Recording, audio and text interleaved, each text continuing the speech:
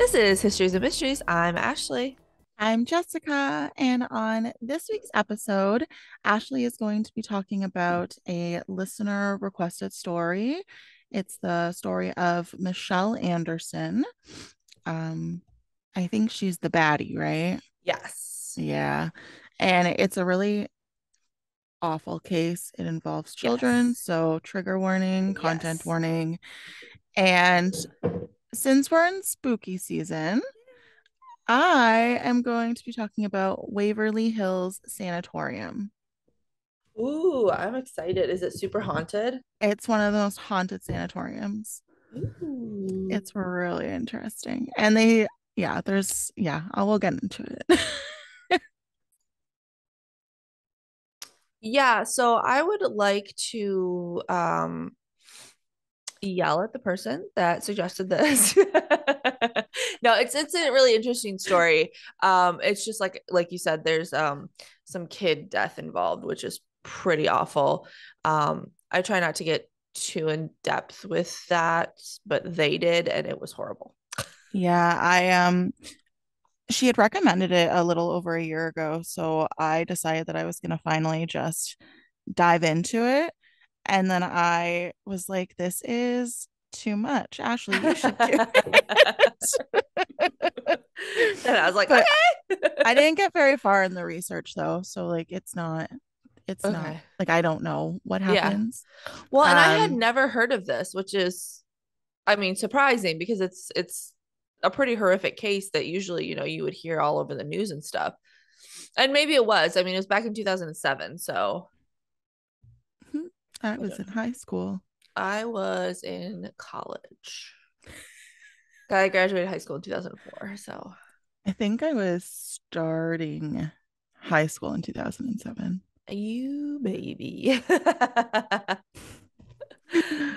Oh my God. Okay. I'm Okay. gonna stop procrastinating and get into this. So I got my sources from a website called or it's kind of like it's a website, but it's also kind of like a blog. It's called Talk Murder with Me. Okay. USA Today, Fox 13 Seattle, and the Seattle Washington Times. Amazing. The Seattle Washington Times pissed me off though because it's one of those things where you only get to view articles so many times and then you have to pay for it. Ugh, So I needed like one more piece of information from that article and I had used up my thing and I was like, dang it. So I that's had to find a so different one. frustrating. I I hate when know. they do that because I it's know. like, why? I know. I know. Why? So, Like, all right. Christmas Eve, 2007, in oh, a rural town 25 miles east of Seattle, something happened that would forever change this small town of Carnation. And when I say small town, I mean small town. One source, and I tried to find this somewhere else and I couldn't find it. I just don't know that I can believe this. That one source said that the whole town is 1.2 square miles. That's so small. what? It's like a little hamlet. Yeah. So that's what it said. And it said it had a population of about 2,100 people, um, What? which for 1.2 square miles, I don't think there's any way that could be. But you know what? No. You Like decide for yourselves, maybe, listeners. maybe if the people didn't live in homes, Yeah, like apartments or something. yeah, or they were just outdoor nature people. There's a whole town of people living in I tents. just, I just I can't imagine that a place that small would be able to house people if there Yeah. were houses, you know? Yeah. Yeah. So I feel like maybe that was a mistake, but I put it in here because It was funny. yeah. Perfect. Anyway, so one such family that lived in this town was the Anderson family. And this town was mainly comprised of farmers. And the Anderson family was no different. Judy Anderson and Wayne Anderson had been married for 31 years. Wow. Yeah, they had three children, Mary, Scott, and Michelle. Now, in the story, we'll hear a lot about Scott and Michelle. I guess fuck Mary. She's like not in here. So Oh, it's like what was it? Eliza, Angelica, and Peggy Yeah. is just the forgotten. Yeah. Which I guess for her was good because she didn't get murdered. So, Oh, that's good. yeah. Um, so Scott was married to a woman named Erica, and they had two children, Olivia and Nathan. And they were both under the age of 5. So they were little guys. Oh, Yeah. Michelle had a live-in boyfriend named Joseph, and they lived together in a trailer on the 10 acres of land that Michelle's parents, Judy and Wayne, owned. okay. Um, Pause. yes, What was that? Like the 1.2 square miles? the town of Carnation. 1.2 square miles in acres. 768 acres.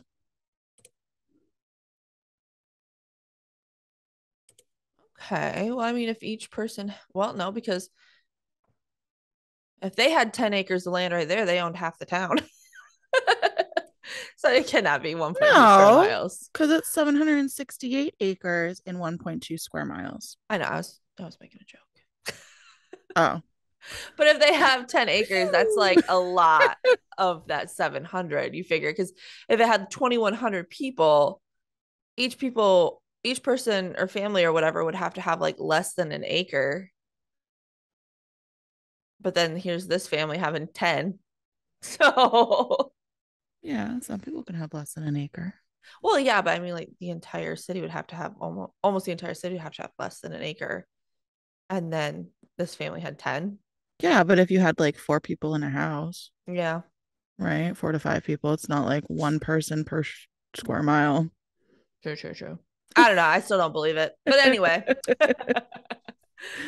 um, yeah, so they lived on the same land that Judy and Wayne lived on for free. I might add, Amazing. for free. And then I wrote in here, and I guess Mary was just doing Mary stuff. Um, so Christmas Eve 2007 was supposed to be just like any other Christmas for the family. They were all getting together at Judy and Wayne's house for a nice Christmas afternoon. Judy was wrapping presents for her grandchildren who were showing up soon, which, like, same Judy, I wait to the last minute to wrap things too. And research. And research and everything in my life. And Wayne was on the couch watching TV before the chaos that, big family coming over brings would commence. So it was a wonderful afternoon with family and fun and Christmas and, all that nice, cozy stuff. In walked Michelle and her boyfriend, Joseph. So at this point, it's just Judy and Wayne. Scott and his family haven't gotten there yet. So Michelle and Joseph walk in out of nowhere, each armed with a handgun. Michelle went right up and tried to shoot Judy, but her gun jammed. So Joseph shot Judy and Wayne before they even had time to react. Yeah. So Michelle and Joseph dragged Judy and Wayne's body outside behind their shed so that when Scott and his family showed up, it wouldn't look bad. They There's no blood. they cleaned up the room Yeah, okay. and they sat waiting for Scott and Oh. Erica to come with their two children, who again were 5 and 3. They waited for an hour and Scott's family finally showed up. They let themselves in, it's their mom and dad's house. They just let themselves in. And they started to like sit down and get comfy and like, get the kids ready and unpacked and all that kind of stuff. And just kind of waiting for their mom or dad to come down from like whatever room they were in at the time that they assumed. When all of a sudden, Michelle and Joseph came into the room and Michelle shot Scott 4 times. Why? You'll find out. Oh, okay. So, trigger warning, this is when the children die. So, skip ahead 30 seconds to a minute if you don't want to hear that. Erica called 911 about 5 p.m. and you can hear her scream, "Not the kids," before the phone went dead. After that, Erica was shot twice. Apparently, by that point, Michelle had run out of bullets. So she told Joseph he'd have to shoot the kids. Okay. Can I Joseph skip ahead? Joseph did as he was told, and he shot the 5-year-old and the 3-year-old. Um, I have this later on, but I'm just gonna rip this band-aid off. They found, and I can't remember which one, either the 5-year-old or the 3-year-old, cowering behind their mom's body dead. So like the kid ran behind the mom's body after she was shot, where the kid was shot. And I can't imagine what those poor kids went through. So Michelle, assuming the police would come, locked the front gate to her parents' property. And this blows my mind, Jessica. When the police did show up because of that 911 call, they couldn't enter the gate because it was locked. So they decided to turn around and leave. What? Yeah. They're like, oh, the gate's locked. No big deal. Bye. Not that they would have been able to do anything at this point. I mean, everybody was dead, but still. So the family lay dead in that house through Christmas Eve and Christmas Day until December 26th, when Judy's coworker and best friend Linda was worried when Judy didn't show up for work that day. She was so worried that she left work at 8 a.m. to go check on Judy. When she got to the house, she noticed that the gate was locked. So, Jessica, do you know what she did? She fucking opened it, climbed over it, climbed around it, went Yep. through it. Yep. She got out of her car and just walked around it. Oh She knocked, but no one answered. So she tried the door and it opened. no. Just ahead, she saw Scott's body laying on the floor. She said at first her brain went to like, oh, they got carbon monoxide poisoning because, you wouldn't first go to they're murdered. Mm-hmm. But then she saw the gunshot wounds in the blood. A little further in were the bodies of Erica and her kids, but Linda said she didn't have her cell phone with her, so she ran to Judy and Wayne's room and called 911. And she said that she didn't look closely at the female body, and so she just assumed it was Judy, even though it was Erica. Um, and so she called 911. She told them that the baby, because at this time she only saw 3-year-old Nathan. So she told them that the baby, Scott, and Judy were shot and lying there.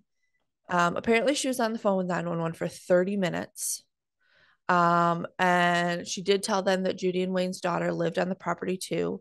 And she knew that Michelle had been mad at Judy and Wayne over some money dispute, and that she was scared because if Michelle did have something to do with it, she could still be like closer in the house. And so like Linda was scared to be there. She said, quote, the gate is locked, which makes me wonder if her daughter did it, which is scary because then I might be up here with a murderer. Around 9:30 a.m., police arrived on scene. They found Scott, Erica, and Nathan right away. And then, like I said, they found the 5-year-old body huddled behind her mom. All of them had been shot in the head, and police began looking around the house and the property for evidence, and that's when they found the bodies of Judy and Wayne behind their shed. A little after 3 hours, a little after 3 hours that police had arrived on scene, Michelle and Joseph just pulled up. They're like, hey. They said that neither of the two of them seemed too fazed by the police being there, and they didn't ask if Judy and Wayne were okay or really anything else. So the police were like immediately suspicious of them. Good. Police started asking them questions like where they were. Michelle told them that they were on their way to Las Vegas to get married, and then they got lost. So they turned around to come home, which Okay. worst alibi I've ever heard in my life. Um, she also told the police that the last time she had seen her parents was on Christmas Eve, which I mean, she wasn't lying. That was the last time she saw them. Then the police said, Michelle, because they took her into the station for questioning, and they said, Michelle, why do you think you're here? Or why do you think we are here? Why do you think the police are here? And she broke down crying. And she said, it's not Joe's fault. It's all my fault. As soon as I shot the gun, I felt so bad for what the hell I have done. I'm a monster. So why did you keep going? So that's my, oh, I just like spit real hardcore on my pop filter. Um, that's my thing throughout this whole thing. So when Michelle starts talking in court and stuff like that, it's like I have that in here a couple times. Like, I don't believe a word she says.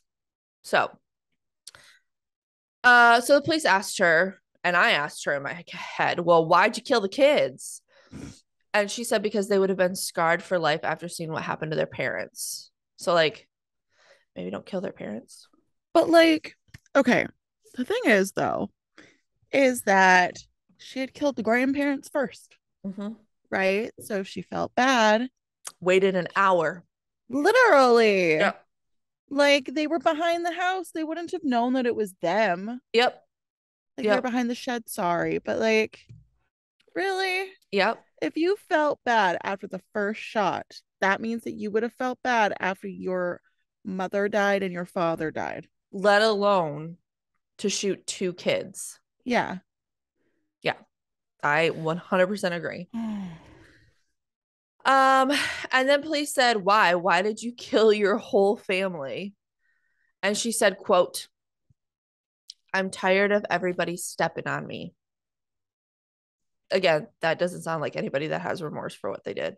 No, and like children are stepping on you. Yeah. She Come on. said that her brother owed her about $40,000 that he wouldn't pay back. And her parents were starting to press her about paying rent after she'd lived for a year there for free. How old is this woman? In her 20s or 30s, I think. Yeah, you should be paying rent, you trash monkey. I know. I know. And so she like this is what she killed her whole family over, they think. Um so police asked her how long she had been planning this and she said 2 weeks. She had 2 weeks to change her mind. And my thought is, okay, if you're mad at your brother because he owes you $40,000 and he won't pay you back, couldn't you have some point got him alone and shot just him and not his wife and kids? Mm-hmm. That, again, to me, does not show remorse or like someone that feels bad for what they did. They had 2 weeks to think about it. Yeah. So her confession went on for almost 2 hours, and at the end, both Joseph and Michelle were arrested. Michelle also led police to where they had stashed their guns in the Stillaguamish River. Let's say that's how you say it. Nailed it. They were each charged with 6 counts of aggravated murder. And in June of 2008, Michelle was doing an interview with the Seattle Times. And she said, I want the most severe punishment, which would be the death penalty. I think if I kill a bunch of people, I'm not sure I deserve to live. I want to waive my trial, which again, I think is just bullshit so that she can look remorseful so that she can hopefully not get the death penalty. Mm-hmm. You know what I'm saying? Um, so I have a whole paragraph in here. I honestly don't buy this. Like, you thought about this for 2 weeks, waiting for Scott and family and murdered little kids. Like, there's so much time to feel things. And if you feel this badly about it, at some point you think you'd change your mind. So I went off on a little tangent there, but Well, and just like you said earlier, just lure Scott somewhere. Like yeah. ask him for coffee or something, bring him for a drive, shoot him in your car. Like, Yeah. I mean, I am not Advocating for like, murdering Scott, yes. but yes. No, I see what you're But saying. honestly, like, don't, like, if that's the person you have beef with, why do you have to kill everybody else? Right, exactly. And she said the only reason why she murdered the kids is because of what they saw. She was afraid they'd be scarred for life. So don't scar them for life. Yeah. Yeah. Oops. See, I'm getting all worked up on this case. I'm hitting things, I'm spitting. All right. So in October of 2008, prosecutor Dan Satterberg said he was going to go for the death penalty. But a judge ruled against it, said he couldn't go for the death penalty. And the governor of Washington had said that no one would be executed while he was in office. So it wasn't really an option for them, which I've talked about on here, the death penalty and how I feel about it. But like, I also really hate this bitch. So, um, they took this to the Supreme Court, who overturned it. The first judge's ruling and said that the prosecution could seek the death penalty, which again, I'm not for the death penalty, but I don't see how a judge can stop it if your state allows it. You know what I'm saying? Yeah, like don't shoot children. Yeah, true. So both Joseph and Michelle were to be tried separately, and Joseph was first. His trial began on January 20th, 2015, and his defense was that he was mentally ill and had been coerced by Michele into committing this crime. Now, I couldn't really find too much that goes into like his mental state, but I did I did watch some of his trial because he gets up and testifies, and I did watch some of him testifying, and he doesn't look or sound like completely there. So I don't I don't see this as a far reach for I him. just, I think it's funny though that Michelle was saying, "Oh, it's all me, it's all me," and then he just throws her under the bus. I didn't even think about that, but yeah, I love that. Yeah. I mean, all like he was the one that shot the most people though, He was. He right? Like was. he shot both parents and he shot whoever else he shot. Everybody else but Scott. Michele only shot Scott. Yeah. And yeah, because he shot the kids too. Uh-huh. Yeah. So he was described as emotionless through most of the trial, but when he took the stand, things changed. Of course they did. Apparently, he was extremely heavily medicated with anti-anxiety and antidepressant, so he was very like erratic on the stand. Also, apparently, he had a speech impediment, which um, didn't really help in also being heavily medicated. Um, but he was quote barely able to string sentences together. He started laughing at one point, not like this is funny to me laughing, kind of like a I don't understand laugh. It was weird. Yeah. um and he described the look on Judy's face when he shot her. And as he was describing this, he put his arms in his hands, his arms over his head, and started to rock back and forth.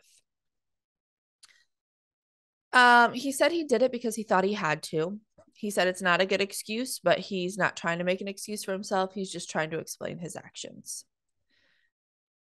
So, defense said that he had a mental illness that allowed Michele to completely control him. Someone kind of um, uh, compared it to like a cult leader controlling Mm-hmm. people. So I don't know. They didn't really get much more into his mental stability or kind of where he was in that case. I don't know if he really was or if this was just an elaborate defense to get him out of stuff. I don't know, but take it take it as you will. So he said again, he killed the kids specifically to save them from a life of hell after seeing what had just happened to their parents, and he believed that they would be reincarnated. He went on to describe his abusive childhood and his many suicide attempts. He also spoke briefly about spirit animals for some reason. Okay. What was his spirit animal? They didn't say. Probably Oh, like something stupid, like a snake. yeah, like that. I was gonna say gopher, but I actually like gophers, so no. They're so They're cute. so cute. I don't know why that was the first animal that came to my head. Rude. I know. Uh, at one point he said, "quote You know what? Fuck it. If you want to kill me, go ahead, kill me. I don't care." Um, the defense also told the jury that Michele Anderson, I'm sorry, the prosecution. Oh wait, no, sorry, defense told the jury that Michele Anderson could not load the guns, so McEnroe did it for her.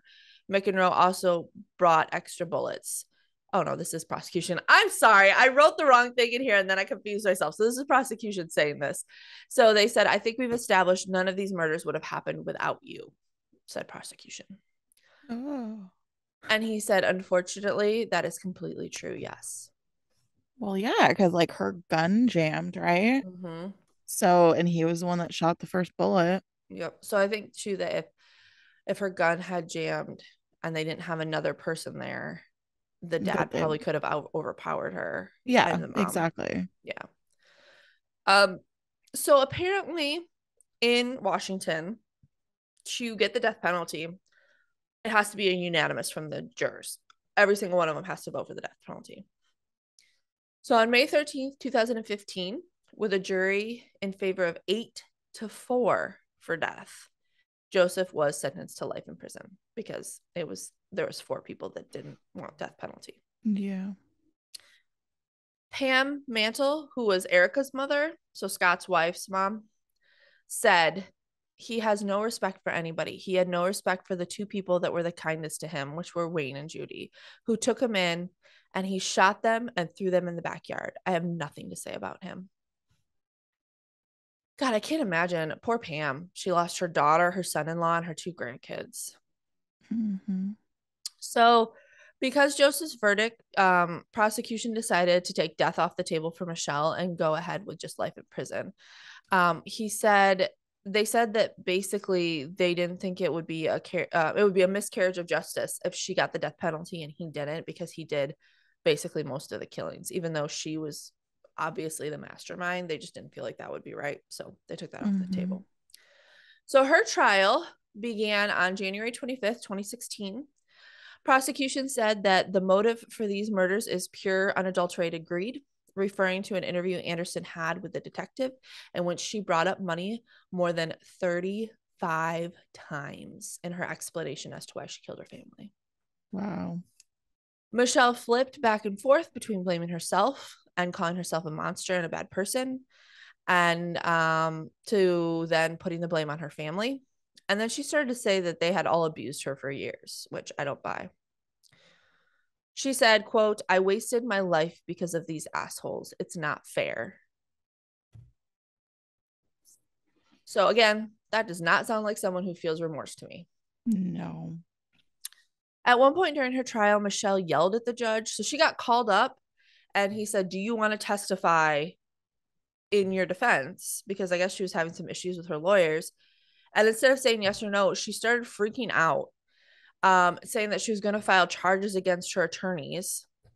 They were court appointed because she couldn't afford her own, because she felt that they were lying to her. She told the judge she wanted to temporarily leave jail to find her own lawyer. But the judge was like, no. And she said that he was violating her rights. Oh, was he now? But in her defense, which I don't like to do, her lawyers did not call a single witness to the stand. And they said that she was extremely difficult and wouldn't cooperate or communicate with them at all. But there's not always a witness. True. True. Right? Like maybe there wasn't, maybe there Maybe weren't she's just, any witnesses. yeah, she's just like a horrible person and they couldn't find any like even character witnesses for her. Yeah. Yeah. Yeah, that's true.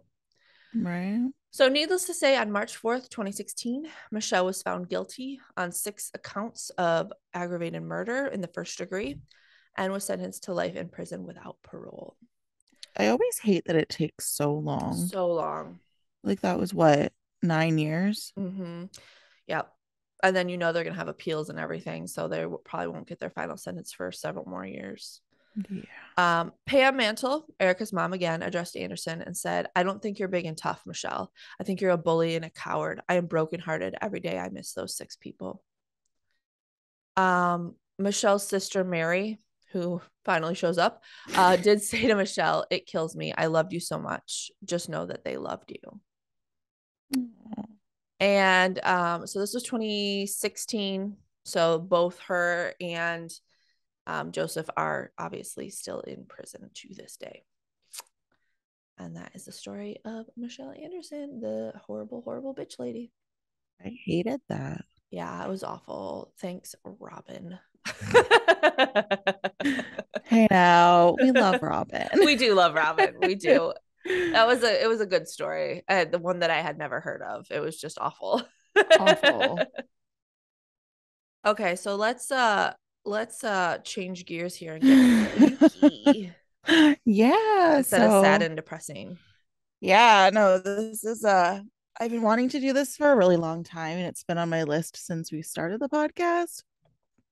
So I am looking forward to bringing it to you. Yay, I'm very And excited. you don't know anything about it? I don't. I don't. Oh, that's so weird. So I feel like I've heard the name, but I don't know if I'm just confusing that with the Witches of Waverly Place, which I really liked.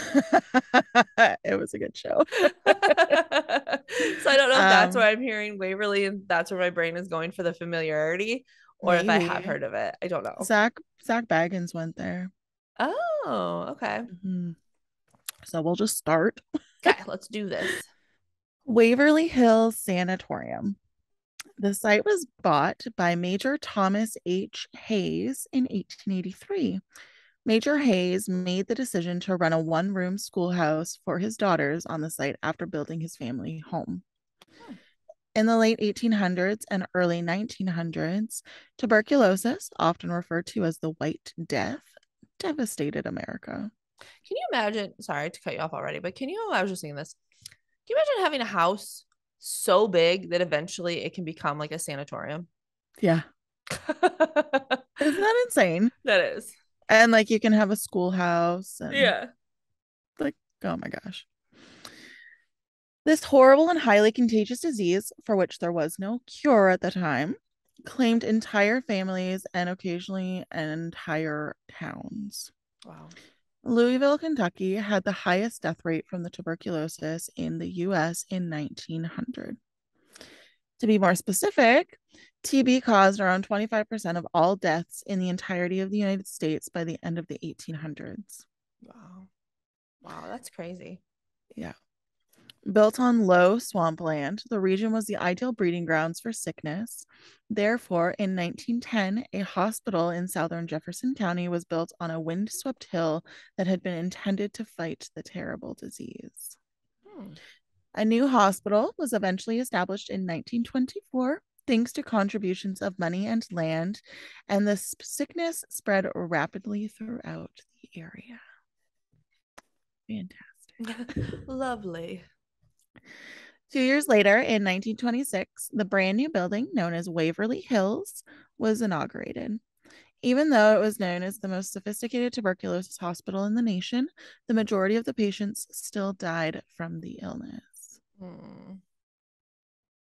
At this point, however, it could now hold more patients, so it was being able to hold over 400 people. Wow. Yeah. Since there was no medication available at the time to treat the illness, many patients were encouraged to rest, get plenty of fresh air, and eat well balanced meals. Sadly, the hospital's primary function was to isolate patients who had the disease and keep them separate from others who did not. Wait, why were there people there that didn't have it? What do you mean? I thought it was like a tuberculosis hospital. Was it just like a regular hospital? No, it was a tuberculosis hospital. So basically, the patients that had tuberculosis were isolated from their friends and family. Oh, I got you. I'm sorry. I was thinking within the hospital they were isolating people. Okay, that makes sense. I'm caught Yeah. up. So parents and even children were coerced into the sanatorium with little to no contact with their loved ones, severely severing families. Mm. And that's probably, I mean, they say recovery is a lot of times mental as well. And so being separated from your family, Yeah. ugh, poor things. Sometimes tuberculosis treatments were just as harmful as the illness itself. By today's standards, some of the experiments performed in pursuit of a cure seem brutal, while others are already standard procedure. Oh, wow. To limit the spread of bacteria, UV light was shone on the patient's lungs. This was done in sun chambers, which replaced natural sunshine with artificial light or on the hospital's roof or open porches. So, like tanning beds. Yeah. Patients were frequently positioned in front of enormous windows or on the open porches, regardless of the season, Oh, as fresh air was regarded to be a potential treatment. In the past, patients may have been seen relaxing in chairs and enjoying the outdoors despite being completely coated in snow. yeah. At first, I was thinking, oh, that sounds nice. And then you said all seasons, and I was like, that doesn't sound nice. No, completely coated in snow, Oh, that's awful. which I don't know how people would think that would be a That good was okay. idea. Yeah. Like, this seems like it's a good idea, even though Yeah. everybody hates it. But let's just give them hypothermia. Yeah. Other procedures were far bloodier and less pleasant. The lungs would be, oh, this is the worst part. The lungs would be surgically implanted with balloons that would later be inflated to expand them. Okay. Goes without saying that this frequently resulted in catastrophe. Blew up the Yeah. lungs. As did a procedure where ribs and muscles were removed from a patient's chest to allow the lungs to expand further and take in more oxygen. I mean, Many, I get what their thought is there and not like knowing what we know now. I can see where they would come up with that. yeah, for sure. Many patients did not survive this last resort surgery that was just absolutely drenched in blood, obviously. Yeah. Many patients left Waverly Hills through what became known as the body chute, while those who both survived the illness and the treatments did so through the front entrance. The hospital was connected via an enclosed tunnel for the deceased to the railroad tracks at the base of the hill. The remains were secretly lowered to the waiting trains 500 feet away using a mechanized rail and cable system. This was done so that the hospital's patients wouldn't notice how many were being transported out as corpses Yeah, that's probably for the best. and making them believe that the treatments were working and people were just leaving. Oh, that's not good. No. Well, I don't know. I mean, I can see it because I'm sure they weren't doing it for this reason, but again, with recovery, like you do have to have hope. You can't just give up, and Well, and that's the thing. They were more concerned about their mental well-being. that's what I was wondering if they were concerned with the mental well-being or if it was more like they just didn't want people to know how their stuff isn't working. No, they were really concerned about how their patients were feeling. Oh, good, good, good, good. Yeah. This tunnel was also quite morbidly used to bring supplies in beyond what they produced on the land themselves. During World War II, it was used as an air raid shelter for the staff and the patients. Regarding the number of deaths throughout Waverly Hills, decades of operation, there are numerous unreliable reports, obviously. Yeah.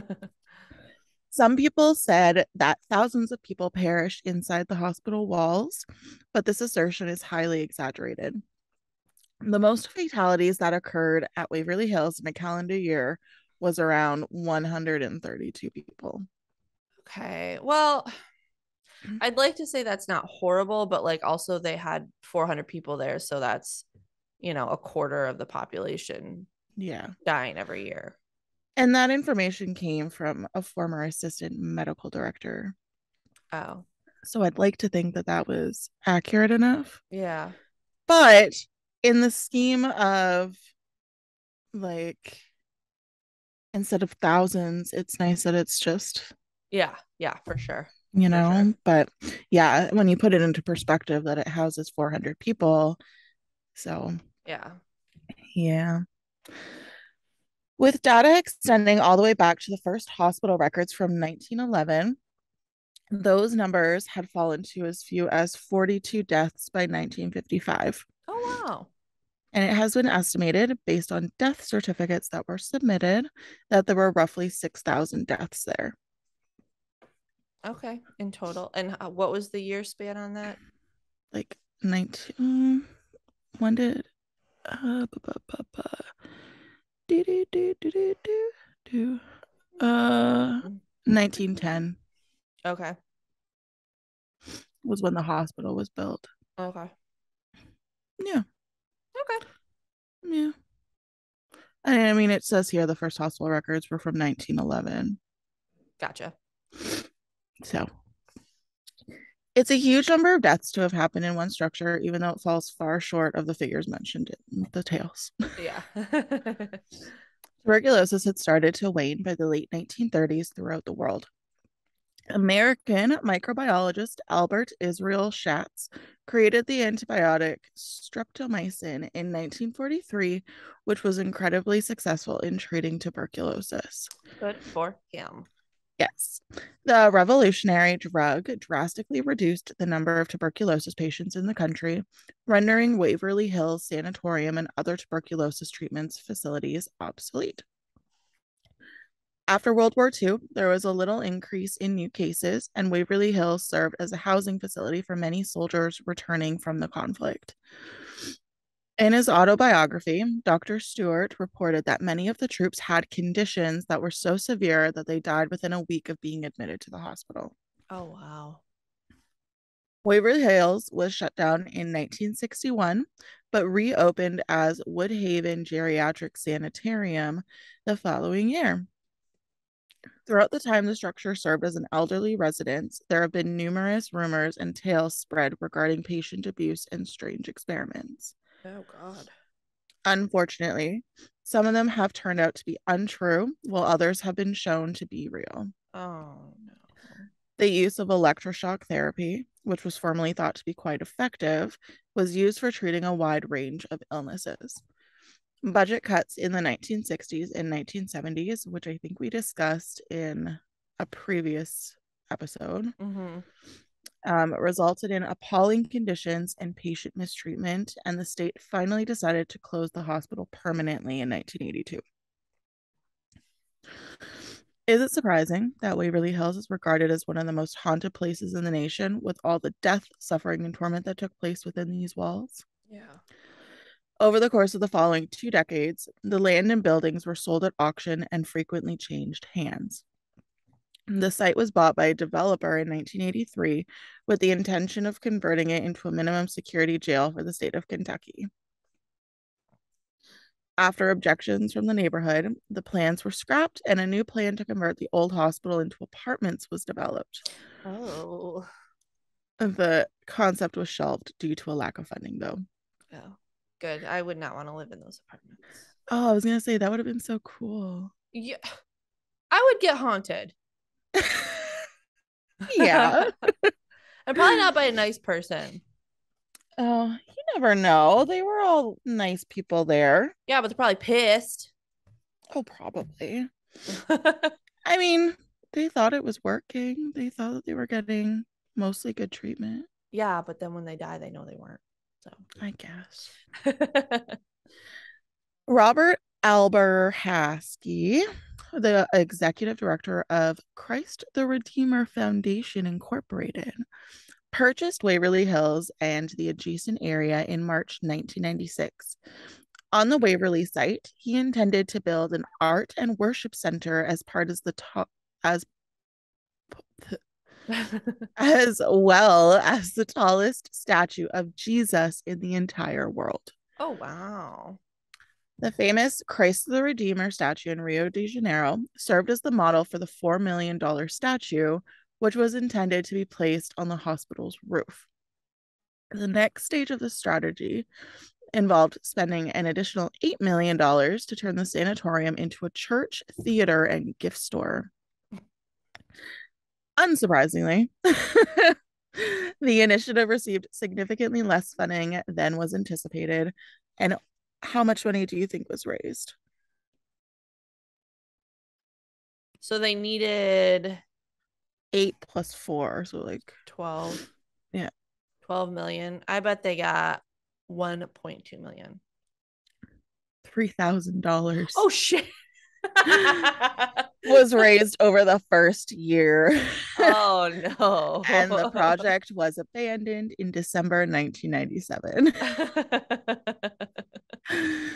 Albert Haskey abandoned the Waverly Hills property and then attempted to have the site condemned so that the structures might be demolished and redeveloped in order to recuperate part of his costs. After the county objected to the idea, demolition activity allegedly took place around the building's southern side in an effort to weaken the structural foundations and collect insurance money. Hmm. Due to the failure of this plan, Charlie and Tina Mattingly, I don't know, the present owners of the land, purchased Waverly Hills in 2001. By 2001, the once stout structure had all but been destroyed by the passage of time, the elements, and thrill seeking vandals. The neighborhood's haunted house, Waverly Hills, attracted both youth who broke into the fuck. Basically, a bunch of youth broke into the sanatorium looking for ghosts, Youths. and the destitute were seeking shelter. So, The hospital quickly gained a reputation for being haunted, and rumors of resident ghosts, like the young girl who was allegedly seen running up and down the third floor solarium, the young boy who was allegedly seen playing with a leather ball, the hearse that was rumored to have appeared in the building's back and was delivering coffins, the woman with the bleeding wrists who cried for help, and others started to circulate. Ooh. Visitors reported hearing unusual noises, seeing lights in the windows as if there was still power flowing through the structure, and hearing spooky footsteps in darkened rooms. Other urban legends spoke of a man in a white coat observed entering the kitchen and the occasionally pervasive aroma of preparing food. Hmm. The kitchen was a complete mess, full with puddles of water and debris from a leaky roof, damaged windows, fallen plaster, broken tables and chairs, and not much better had happened in the cafeteria. Nevertheless, a number of witnesses claimed to have heard footsteps in the room, a door closing on its own, and the aroma of freshly baked bread. Weird. The fifth level of the structure was linked to perhaps Waverly Hills' most famous and disputed story. Ooh.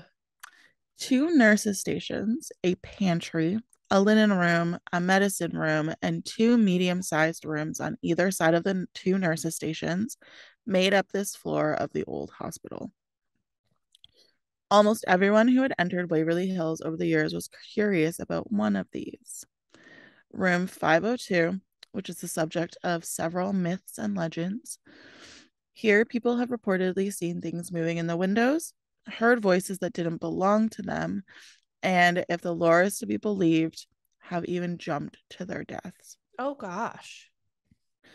There are many urban legends regarding what went on in this area of the hospital, but the main one was that there was a floor where tuberculosis patients who were mentally sick were housed. This wasn't the situation. Here, the patients weren't insane and they weren't locked in their rooms. They had the same freedom to move about as the other hospital patients on all other floors did. The layout of this floor allowed patients to still enjoy the sunshine and fresh air, which were thought to be curative or at the very least prolong the lives of those who were ill. The rumors state that a nurse was discovered lifeless in room 502 in 1928. Mm. She had hanged herself from the lamp fixture as an act of suicide. Oh gosh. At the time of her death, she was single, 29 years old, and pregnant. Oh She jeez. died of suicide as a result of her depression about this circumstance. Yeah, poor thing. Before her body was found, it's unclear how long she may have been left hanging in this chamber. Oh. There would also be other tragedies involving room 502. Another nurse who worked in the same area in 1932 died by suicide by jumping off the roof patio and landing several stories below. Oh. Although no one appears to understand why she would have done this, many have theorized that she might have been forced over the edge. Although, although there are no records to support it, tales about this still circulate. Oh gosh. There are no documents to support any of this happening in reality, just like with any other tale. Yeah. Conflicting stories exist regarding how the woman was able to hang herself. Some claim she did it from the lamp fixture, while others claim she used a pipe above the entrance or the rafters. The pipe over the entrance, though, was a component of a sprinkler system that was built in 1972. Mm. And remember, she died in 1928. Okay, so it couldn't have been that. No, there are also no rafters, and the light fixture is suspended from a thin decorative chain that cannot support a person's weight. The tale of room 502 may have been loosely based on some lost facts, but the truth is still hidden beneath all the rumors and conjecture. Strange events yet persisted in being reported. Volunteers working on the building's restoration over the course of the following year reported hearing ghostly noises, hearing doors slam, seeing lights appear in the building when there shouldn't have been any, having objects thrown at them, being hit by apparitions in doorways and corridors, and so much more. Oh. So apparently there's this little boy that likes to play with his ball. So Oh. he'll like kind of roll it for you. Oh. And people have reported seeing like dark figures in doorways, and it's supposedly been caught on camera. Uh-huh. But yeah, super creepy. Yeah. I feel like I rushed through that, but it's just so creepy. That is really creepy. I love that. Thanks. Yeah. So that was my story. I got my sources from American Hauntings, Courier Journal, Travel Channel, and the Haunted Places. Oh. Yeah, But that sounds, I mean, adding on the TB patients that died and the World War II soldiers, and then if it's true what they did to the senior citizens that live there, like I can see why that place is so freaking haunted. yeah, and it's huge. Like, take a look at it. Um, there used to be like tours and stuff, Mm-hmm. but currently, right now, the current owners are in a legal battle. Oh. I'm not really, I don't really remember why because I researched this like 2 weeks ago and I didn't think it was as important to Yeah. mention. But um, it looked like there were some Halloween events, but then I found like a very recent article from like this month or something that said they were in the midst of legal battles. So Okay. I think it's to do with the historical society or something. Probably. So it's the Waverly Hills Sanatorium in Louisville, Kentucky. Yeah. It is huge. Mm-hmm. That's ginormous. Wow. That's crazy. Let's go. Let's go. Let's see. They got their website. 2022 haunted house tour tickets. Oh, cool. You have to arrive 15 minutes early, Jessica. Oh, okay. Uh, And I think they do like private tours too and like nighttime tours, oh, like they, nighttime investigation tours. yeah, I would think they have to, right? Like I would that's, love to do that. um, I would probably get haunted. No, you just say that you don't believe and you don't claim the negative energy. They'd be like, I don't care what you claim or don't claim. Fuck you. You're haunted. They do have a 6 hour public investigation that you can do. See? It's a semi guided event geared towards the novice or newbie investigator. Oh, I would love that so much. Let's do it. They have a private investigation, and it's Ooh. a, they say, very, in all caps, semi guided event. Oh. Ugh. Gives me the Anyways, chills. Yeah, that's great. I have a joke for you. Oh, perfect. Because I don't have any. Tell me the joke. I only have one. Okay. What do you call a whale without underpants?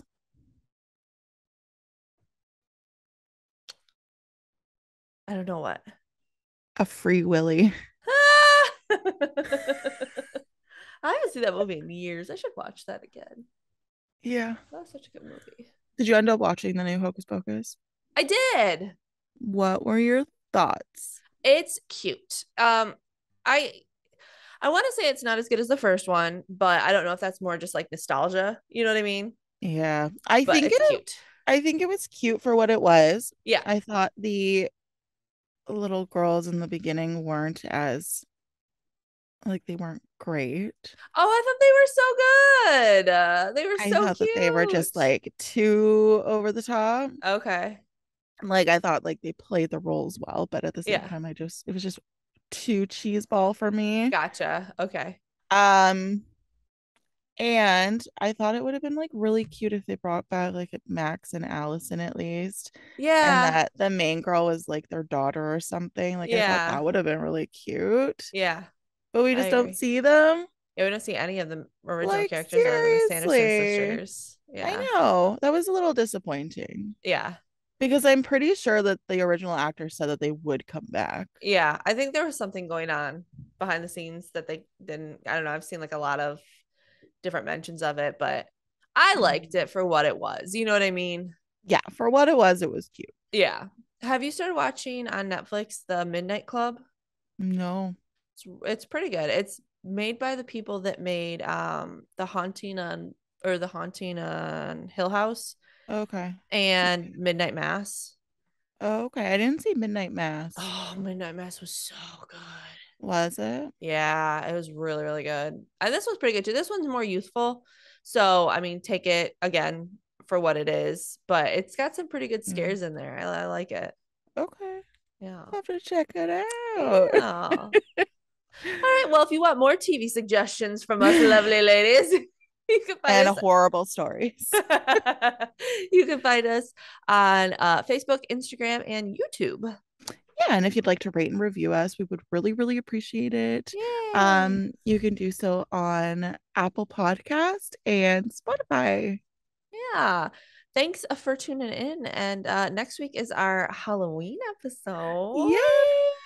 We're So, gonna cheat a little bit. We're sorry. well, it's not cheating. I think it's a cool, I think we're doing some cool. All right. We're You gonna tell guys you some decide. ghost stories, so we're excited. Yeah. Oh. All right, well, we look forward to bringing you two new stories next week. Bye. Bye.